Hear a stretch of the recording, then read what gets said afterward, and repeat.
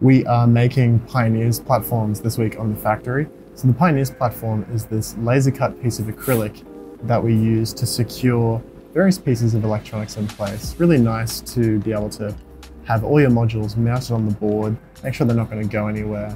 And that's great for educators because you can create like a baked experience that you want students to go through. Also good for just the maker at home because you can put your thing in a drawer, get it back out, and everything's where you left it. So this is what we're making today on the factory.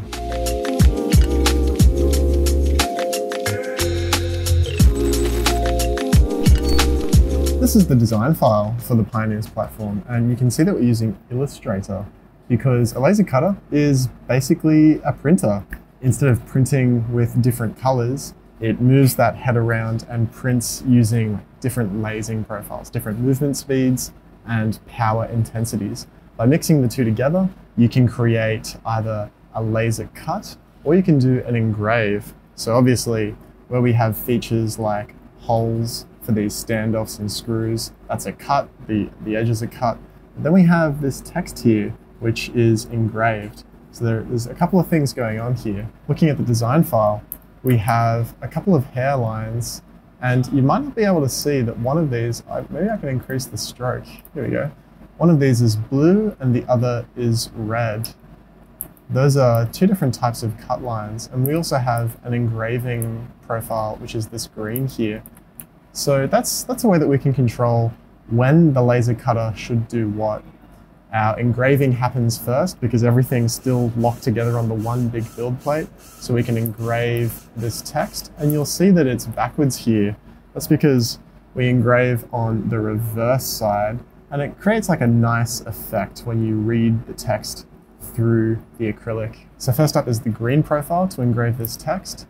Then we do this special blue cut, and that doesn't cut all the way through. It's like, we call it like a scratch or an etch. It might be a bit hard to see, I might need to get another shot of this, but that's just a kind of like an outline that's etched into the acrylic so that you can see like a nice engraved line. Much faster to do that than to do an engraving where the head would have to raster back and forth all the way down to create that etch. Because this is a scratch pass, it just quickly zips around as if it were cutting, just doesn't cut all the way through and leaves that nice outline.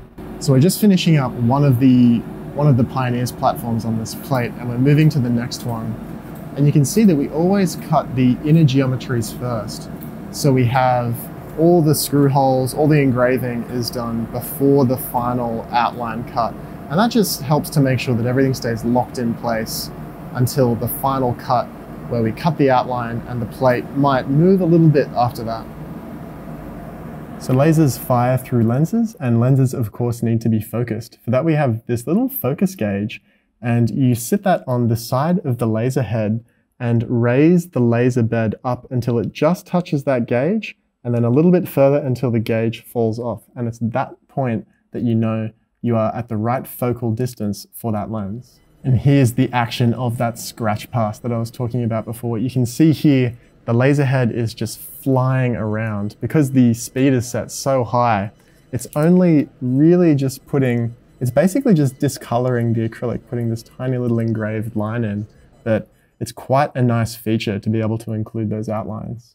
Once the laser cutting is finished, we lift the panels out of the laser cutter and tape on these bags of fasteners. We also bag these here, not really much to show there, it's just counting fasteners into a bag. We tape it on, and that's that. And this is how we'll ship it in our core electronics boxes. We leave the paper on both for protection so the acrylic doesn't get scuffed in transit, and also because it's quite nice to peel that off. We wouldn't want to rob you of that experience. So there's a little behind the scenes peek into how we make the Pioneers platform for the Raspberry Pi Pico, and the process is basically the same for the other Pioneers platforms we have. A very simple product, but proudly made in Newcastle. Thanks for joining me.